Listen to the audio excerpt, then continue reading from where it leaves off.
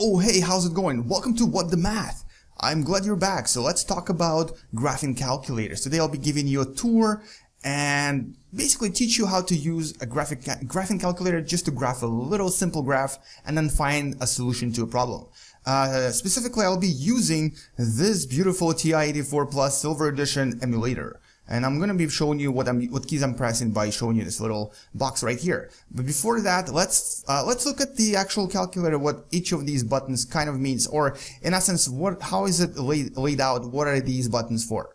Alright, so let's look at the structure. So on the bottom right here, you have all these crazy buttons, and that's basically your typical scientific calculator, similar to the one you used in middle school. Then on the second level right here, starting with math button and then the negative exponent button, you have the advanced function keys, including things like sine, cosine, exponents. Then you have editing keys, and these are really important because these allow you to modify things, to shift between different buttons. And the last row right here, these are your graphing keys. That's where you deal with all your graph and all your graphical things that will then be displayed on the screen. And of course, the last part, the most important part, is the screenamajig, as I call it. Basically, the display that you get to use to display all kinds of graphs. All right, so that's what the structure is. Now let's talk about some of the more important buttons here. So these two buttons right here, second and alpha, these are basically kind of like shift or command buttons on PC and Mac. Essentially, they shift between different functions for each key. So for example, if I wanted to go into graphing mode, so let's turn the calculator on. I'm going to reset this. If I wanted to go into graphing mode, I would press graph. See, there's a graph. Now, what if I want to go into table mode? I click second graph. Second graph. Second graph. Oh, there we go. It took a while. So second graph will show me an actual table. As you can see, the blue here says table. Now, if I were to press alpha graph, it would give me something completely different. It would give me something called F5. I don't even know what that is. I actually don't even know what that is. So basically, that's another function that doesn't seem to work right now because I think I need to do something else for that. But basically, there's a green alpha button. It's for like really advanced functions. I honestly cannot remember when I used it. I did use it sometimes, but not for anything that we'll be doing in the IB math studies. So mostly you need the second blue button to shift between different functions. Now these buttons right here are super important, especially this button right here. And this is where you enter your different functions. So if you just click on, let's just go back for a second. I'm going to quit this using second mode. And if you go into this, it will show you your y function. So essentially the function that you enter. So for example, if I were to enter x squared, so which is a quadratic function, you would have to press these are your variables right here. So there's x and then squared. If you remember, this is from the previous video, x squared. So this is my quadratic function, very basic quadratic function. Now, and I want to graph it. So all I have to do is click on graph, and there you go. This is my beautiful quadratic function. If you want two functions, you go back to the y thingy, go down, and then enter another one. So let's enter, I'll just say x cubed. Let's do x cubed. So now we have two functions. Go back to graph, and now you have two functions. So one is x squared, one is x cubed. So that's how you plot things. If you want to clear this, you just press the clear button, and then you can go back and clear this as well, and it will erase everything, and then you go back to having nothing. Let's try something a little bit more complex. Let's try to plot the quadratic function and then take a look at some of the values that we get. So here's my quadratic function. Now what I can do is if I click on second and then graph, or essentially table, this is a table, it will give me the table values for each x and y. So for example, at x equals 10, my y is 100. At x equals 20, my y is 400. So this is how you can actually find x and y values for your graph. There is an actually easier way to do this, but I'll show it to you in a second when we do a little problem. Another super important button is actually right here, and it's called window. So if you go into this will let you choose the scale for your window. And this is really important because graphing calculators, they're not really good at finding values that are outside of the window bounds. So you need to change your window sometimes. So for example, I want to zoom out of this. So one way of doing this is to click on zoom, but we're not going to do it this way. We're going to do it a more precise way. For example, I want to see what is my y value at y when it's 100. So you go down to y max, which is the maximum value for y, and you change it to 100. So this is y at 100. Now click on graph again, and as you can see, now you see the quadratic function with y at 100 right here. So this is how you change the window mode. And this is really important. A lot of students forget how to use this, but this is really, really important. So I'm going to go through this again when we do our problem, which we'll do right now. Let's actually do right now. Let's talk about a little problem. A little problem that we might have encountered in real life. Alright, imagine an awesome hypothetical situation. You find a magic lamp, you rub it, genie comes out and goes, okay, listen, you have two choices. Choice number 1, I give you $1 million. Choice number 2, I give you $1, but it doubles every day for a month. What do you take? So would you rather take $1 million right away, or take $1 now and then have it double every day for 30 days? So let's find out using an exponential function. So we're going to go ahead and try to plot this on the graph using exponential functions. And if you haven't figured this out yet, this right here, the second function, is actually 2 to the power of x, and we're looking for x at 30. So let's find out what we get for this particular function. Y equals 2 to the power of x. Alright, so first step is we need to enter our function, and y equals 2 to the power of x. And x is right here, if you remember. It's the button right next to the green alpha button. And this is our function, so we're going to press enter, and then look at the graph, and I forgot to change the window, but this is good too. It will show you what the graph looks like. Now, this might be good, but I kind of want it to be a little bit zoomed in, so I'm going to change my y max to maybe 50, just to see a little bit better, and then I'm going to change my y minimum to 50 as well, so it's a little bit in the middle. So let's see what this looks like. And you can see that it's a little bit more accurate, but not accurate enough. I really want to see the origin, so I'm going to zoom in even more. I'm going to go to minus 10. Let's go to minus 10 for now. This is actually your original value, and let's see what this looks like. Oh, this is actually not minus 10. Minus 10 would be something else. Minus 10 would be this. Alright. So this is the original values that you get when you reset your calculator, and this is what it looks like. This is an exponential function, starts right here and goes dramatically up.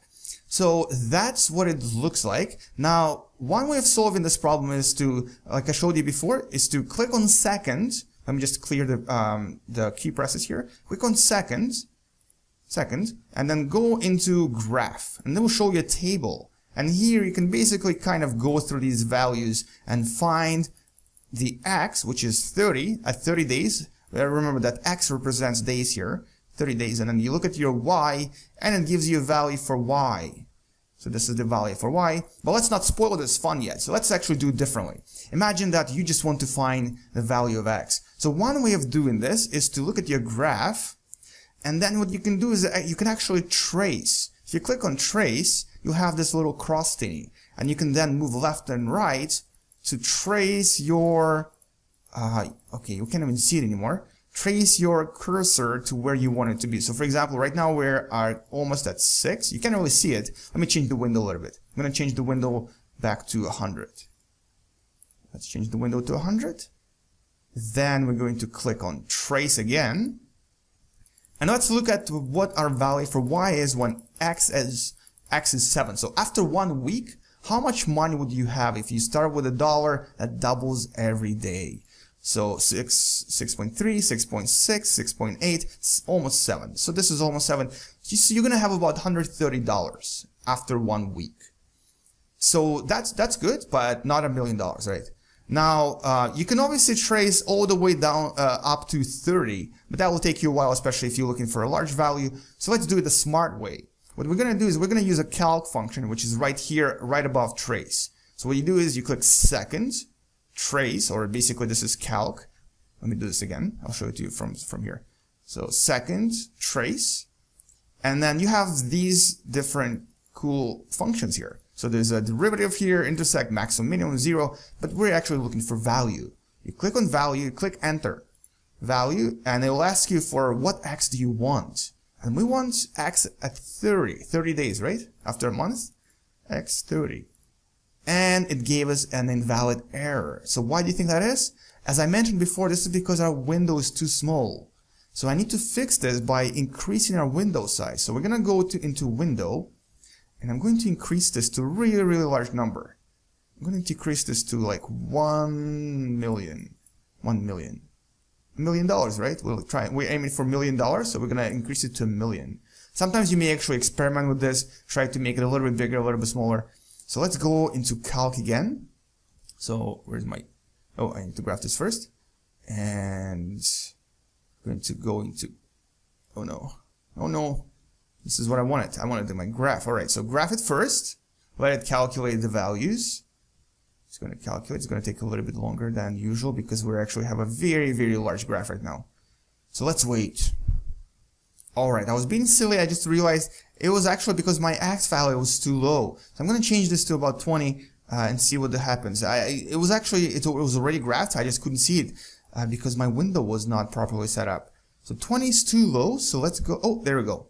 If it's 20, you can kind of see it here. Let's go to maybe 40. Let's check 40.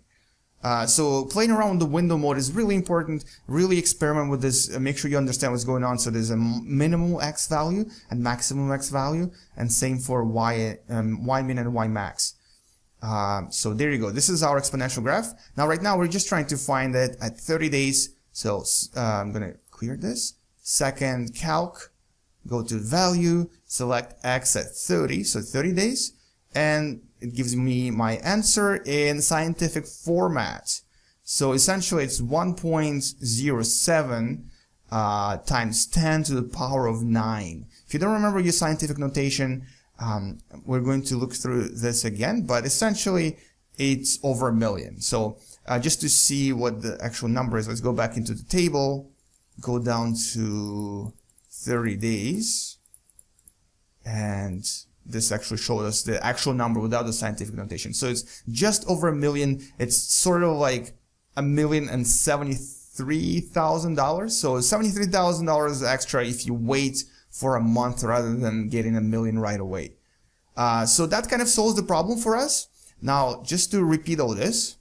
So basically start with this, then you plot your graph by, let's do just a normal quadratic. By pressing enter, then you press graph, and you have your graph that will show up somewhere here.